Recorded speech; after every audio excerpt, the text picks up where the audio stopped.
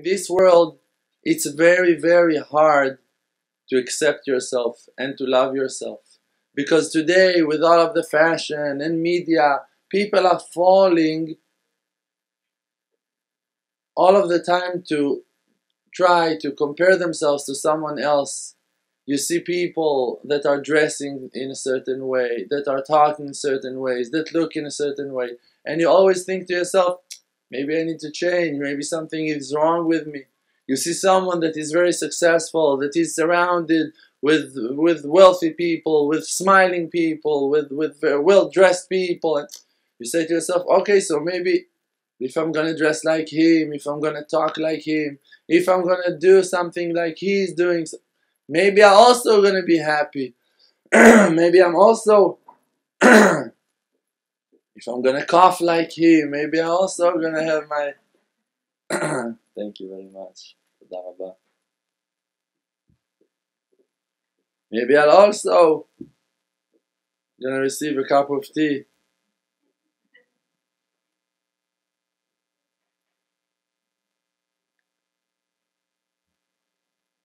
It's written, Ezeu Ashir, who is a rich person? Hasameach bechelko, the one that is happy with his share. Great. How do you know what your share is? There is another verse that completes that sentence, that verse. And the verse is saying, Ki chelek HaShem amo, that Hashem Yitbarach, He is the share of His people. Your share is your connection to Hashem. That's your share. Your evil inclination, your Yetzer Hara, those are the things that are dividing you from Hashem. But your share, your part, is your connection to Hashem. And only you can know exactly what really is connecting you to Hashem. Because only you can tell if by praying Shacharit early, you felt inspired, and you felt like, wow, it helped me to come closer to Hashem, or not.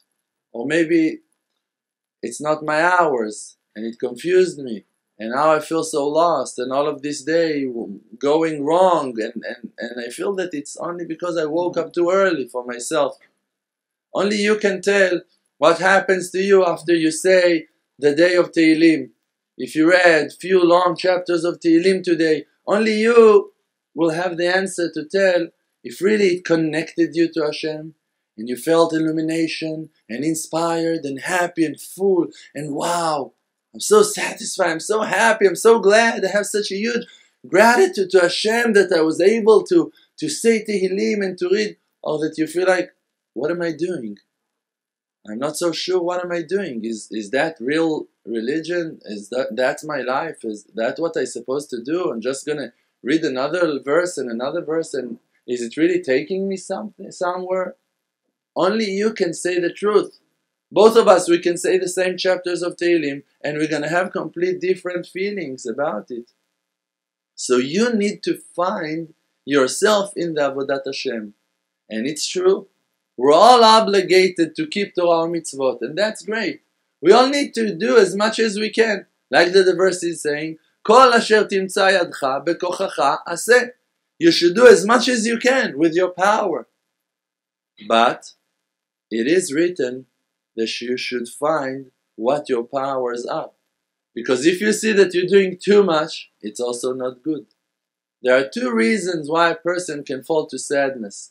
Or that he is not doing enough, or that he's taking too much on himself. In both of the cases, the person will not going to be happy. How do you know if you're doing what that you're supposed to do in Avodat Hashem while serving Hashem? If you're happy. The verse is saying, Pikudei Hashem yesharim mesamchei lev. When you're serving Hashem in a straight way, in a right way, then it brings happiness to your heart. So if you're not happy, so you're doing something wrong. Or that you took too much on yourself, or that you haven't found yourself yet in Avodat Hashem. And you're just doing other things that are not pleasing you, that are not bringing you to real happiness. And we are obligated to find the root of happiness, the source of joy while serving Hashem. Because that is the real will of the Creator from us.